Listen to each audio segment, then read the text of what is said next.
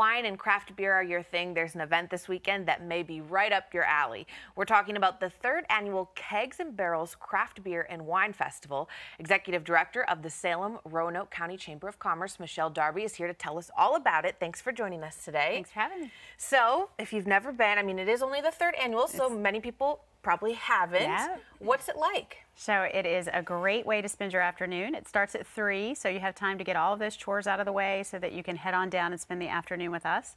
We have over 20 craft breweries, wineries, and a distillery this year that will be on site for tastings. And we also have lots of entertainment. We have 3 bands. Our 360 band, the Blue Mule and Medicinal Americana are also going to be playing. So it's a packed day of music and beer. We've got and wine and spirits. We also have food vendors. We have a really interesting one that is pizza in a cone. Never had pizza in a cone. Also new for this year, we've got our kids area that's going to have bounce houses and face painting. We've also invited Miss Kitty's Society for Wayward Cosmonauts, which are the stilt walkers, to come. We've never had them before. So have those on site, and also we'll have a variety of vendors, everyone from salsa to nail polish. Okay. Well, that was an incredible overview. We're going to dissect all of that now in the next couple of minutes. Yeah. But I guess first, where exactly is it? So people are wanting to come. You said it's in the afternoon, starting Saturday, tomorrow. Or no, we're on Thursday today. I know. So that's, let's see, and in two days I'm from with you. today. Yes, it is. Please be in 2 days. Yes. But where exactly is it? So it's at Green Hill Park, which is in Roanoke County with a Salem address. And so if you're unfamiliar with how to get there, you can take Main Street in Salem, or you can take River Road in Salem to get there. And it's they have a lot of events there usually. So. And I see that you brought here on the table, you have these cute little glasses. So these are going to be for sale there, or are they a part of it? How does it work? Of course. So if you, advanced ticket sales ended last night at midnight, so tickets are available at the gate for $35. And with the tickets, you do get a glass while supplies last. And this is our tasting glass, and it's a 5-ounce pour. And I should mention that this year it's unlimited pours.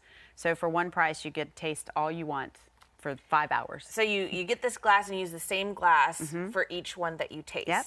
Now, and you did mention, you said just kind of various regional breweries, local ones. Any that are really sticking out this year or different, or that people are really excited for? Sure. So we do have obviously some local favorites. Big Lick will be there, Parkway, Old Salem Brewing, Star Hill, all of those folks that are local to us will be present. But we're going to have Stone Brewery out of Richmond, which is pretty cool. Twin Creeks from Benton will be there also. We're going to have Trapezium, which is another beer that's not super common to the area.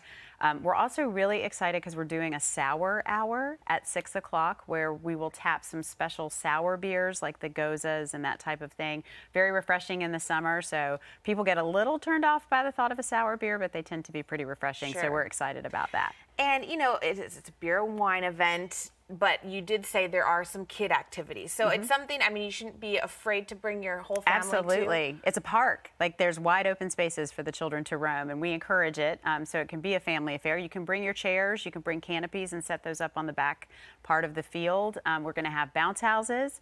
We'll have face painting with artistic impressions, and we're also going to have cornhole. So there's a lot to do besides just sample beer. You can get a glass, go have a seat, listen to some music, let your kids bounce, something for everybody. Hopefully, and hopefully it's just a beautiful day and just, you know, a fun time to just be outside. Like you said, lots to do. So we've got the information again up on the screen. Tickets, $35 at the gate. 10 for designated drivers. How do you prove that? So if you don't have a wristband, you don't drink. It's that simple. Okay. Yep. Okay, awesome. Well, more information, we have your website up there. Thank you so much for coming on today. Thanks for having us.